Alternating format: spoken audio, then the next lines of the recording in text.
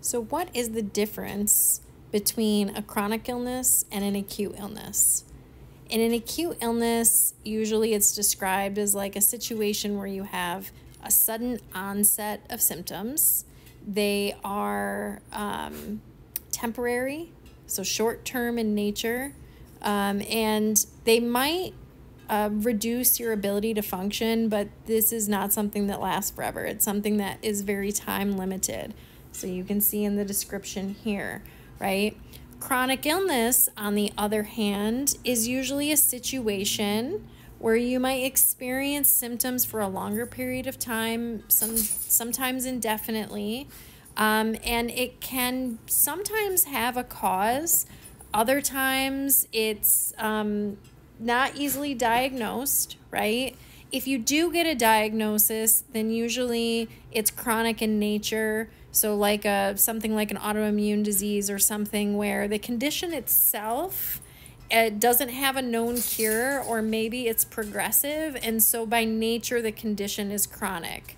Now, something else to know is that we can have a condition that can begin acutely, but if it doesn't get resolved by the standard treatment that's usually offered, and if it becomes ongoing and chronic, then it becomes a chronic condition, right? That started out as an acute condition. But we also can have conditions that could have potentially been an acute illness if it was diagnosed and treated properly, but maybe because you didn't have access to health care, or because maybe the doctors couldn't catch it, you had a unique presentation, or they just weren't ordering the right tests, an acute condition can sometimes become chronic if it doesn't get treated properly. And these are usually things like infections. So I think it's good to know the different complex conceptualizations even of the terminology and the progression of how we sometimes get to the point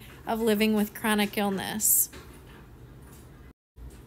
The other thing to know that can be complex is sometimes we can have a chronic illness, and either due to the nature of the illness being the way it is, or sometimes because it was acute, could have been acute, and then it became chronic, and then it becomes better again. That essentially we can move out of chronic illness at some point. Some people do, not everybody, but some people do, either because they finally can access the appropriate treatment, or people who, due to the nature of their illness, they can actually go into remission, which isn't a cure for their chronic illness. They still have it, but the nature of the illness now has changed, and it can change back. Some illnesses are characterized by periods of flare and remission. So it might be chronic, and then they might be in remission.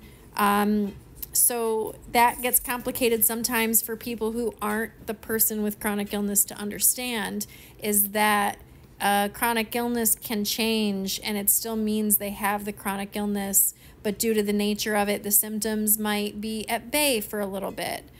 So that's something to understand as well. My dog. Thanks for being a learner and being curious about this with me and visiting my page.